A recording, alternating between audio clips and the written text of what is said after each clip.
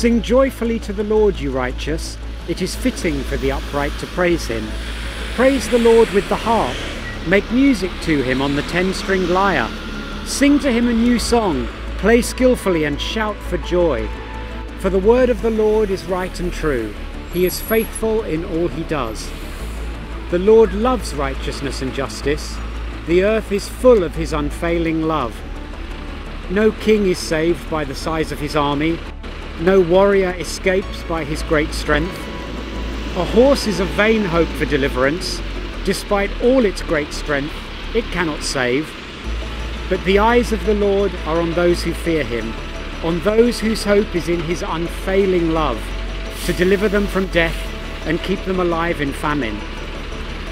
We wait in hope for the Lord. He is our help and our shield. In him our hearts rejoice, for we trust in his holy name.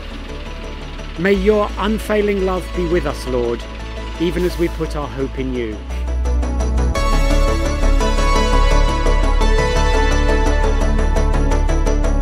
Do you ever have that feeling that you're about to be found out any moment? That sense that soon enough people are going to realise that you have absolutely no idea what you're doing. I know I do. So I grew up not going to church, became a Christian as a teenager, and now I'm a vicar. I mean, what has gone on there? I'm absolutely convinced that at some point the Church of England are going to realise that they've accidentally ordained me. And you may have your own imposter syndrome, as it's called, whether it's parenthood or in your workplace, or this new phenomenon on Zoom where you can be dressed for work on the top and still in your pyjamas on the bottom. And I'm kind of joking, but I'm not really, because the reality is that this imposter syndrome, which is defined as a collection of feelings of inadequacy that persist despite evident success, imposter syndrome steals our joy. It compromises our confidence, and it's just exhausting. And it's exhausting because at its root, it's indicative of us trying to do things in our own strength. You know, trying to cover up, trying to fake it until you make it, trying to work hard enough for long enough so that you can convince people that you really do have it all together. And I believe that there is an invitation to each of us to a different way, to trust not in our own strength, but in the one who is totally trustworthy. Specifically, three things: to trust in God's promises to you, to trust in God's grace over you, and to trust in God's love for you. And I believe that when we do these things, when we get this trust down, we're set free from expectation, we're set free from fear, from doubt, from striving, and we're released to be the people that we were truly meant to be. So let's look at Psalm 33. Psalm 33 opens with this praise and worship. We're encouraged to sing out joyfully, sing a new song to the Lord, play a new song on the lyre, whatever that is. But praise God, sing a new song to him. Why? Because as verse 4 says, "For the word of the Lord is right and true. He is faithful in all he does. The Lord loves righteousness and justice. The earth is full of his unfailing love." This is an invitation to trust in God's promises to you. So, I'll tell you a little story. My sister and her boyfriend Tom, they're really into rock climbing, really, really good at it. I did a little bit as a child, but they live in the Peak District. They go climbing every weekend. And one summer holiday, we were down in Cornwall. They invited me and my husband Henry to go rock climbing with them, which sounded fantastic. Such an adventurous idea. I love it. Until the reality hit that we had to scramble down these rocks off the side of a cliff with our bags full of ropes and harnesses and chalk and little nuts to go in the wall. And you get to this ledge, this rock ledge against a cliff face, and off the ledge is the raging sea. So you kind of stood there thinking, if I fall off that cliff, I'm going to end up in the sea. Not a good scenario. And so we got there, we were checking out the surroundings. Tom is probably the most experienced climber. So he started climbing up the wall, attached with his harness, with his rope, and he was going to set the climb. So the way he does this is he gets these little torque nuts, I think they're called, and he finds little cracks in the rock to put these nuts in that kind of then hold you onto the rock face. He climbs all the way up, gets to the top, attaches himself to a big boulder, or so you hope, and then he throws the rope back down the cliff. You strap yourself in, and off you go. And with this type of climbing, Tom's at the top, and he's kind of hoisting you up the wall as you climb. And the thing with this is once you start climbing, you can't actually see Tom. You know that he's there. You can feel that there's someone on the other end of the rope, but you can't see him. And there's moments of the climb where you actually feel like you're climbing a little bit further up the wall than he's pulling you. So there's this bit of slack. So it's kind of, you start thinking, right, if I let go of this, I'm plummeting. And this particular route we were climbing, I began fairly confident, but there was this section about halfway up, and I'm going to say very high, very, very high. Imagine I'm high up on the cliff face. And the only way to climb this bit of rock face is to essentially wedge yourself in a crack in the wall. And I'm not kidding, you just kind of have to like slither your way up this wedge in the wall like this. And I got to this point and my arms were aching, my legs were aching, my feet hurt, my fingers hurt from holding onto this rock face.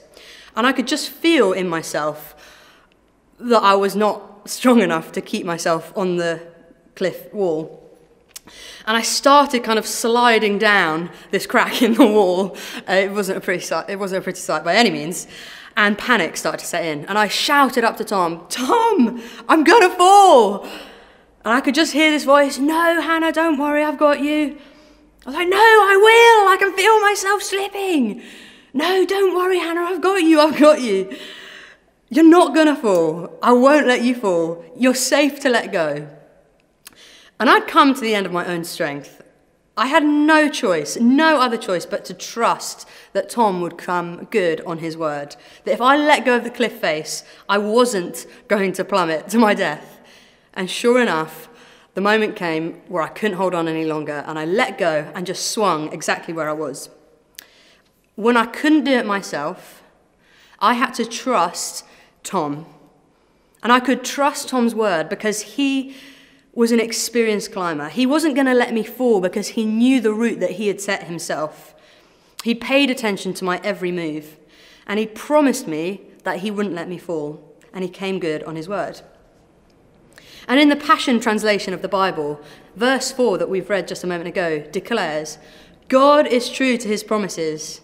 His word can be trusted, and everything he does is reliable and right." Because God's promises reveal who he is. And these promises can be found in the Bible. The Bible is just full of promises to you. Just want to read some of the promises that God speaks over you that you can trust in. The Bible says that he is good and his love endures forever. His faithfulness continues through all generations. He gives strength to the weary. He increases the power of the weak. He goes before you and he will be with you. He will never leave you nor forsake you. He promises that his peace that transcends all understanding will guard your hearts and your minds. He promises to do immeasurably more than you could ever ask for or imagine. And he's able to bless you abundantly so that in all things, at all times, having all that you need, you will abound in every good work. And these are just some of the thousands of promises that God makes to you. So when you feel overwhelmed, when you feel like you're struggling to keep your head above water, trust in his promises to you. And secondly, we can trust in his grace over you. The thing about imposter syndrome is it's actually slightly true. Psalm 33 verses 16 to 17 remind us that it's actually been true for generations. It says, "No king is saved by the size of his army. No warrior escapes by his great strength. A horse is a vain hope for deliverance. Despite all its strength, it cannot save." Because the truth is we are imposters. We are weak. That's the reality. But it's not a limitation to God.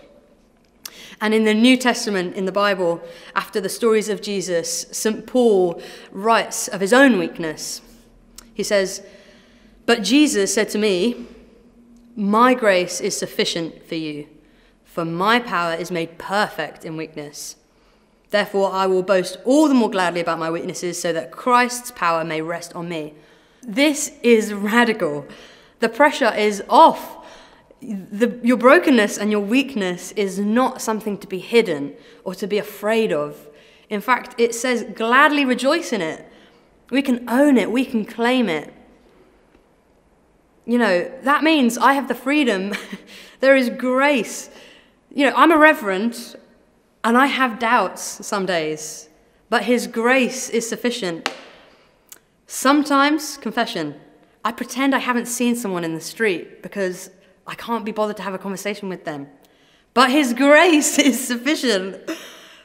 I've also eaten some of my husband's Easter egg, even though he told me specifically not to. But his grace is sufficient. God's grace is sufficient. His power is made perfect in your weakness. So we can trust in his grace over us. You can trust in his grace over you. And finally, trust in his love for you. Psalm 33 ends with a declaration. May your unfailing love be with us, Lord, even as we put our hope in you. It ends with this picture of unfailing love. And the thing is, whilst we try and hide our weakness and hold it all together, to put on a brave face, to fake it until we make it, Jesus does the exact opposite.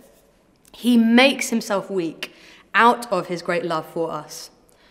So again, in the New Testament, in 2 Corinthians 8, verse 9, it says, "For you know the grace of our Lord Jesus Christ, that though he was rich, yet for your sake he became poor, so that you, through his poverty, might become rich."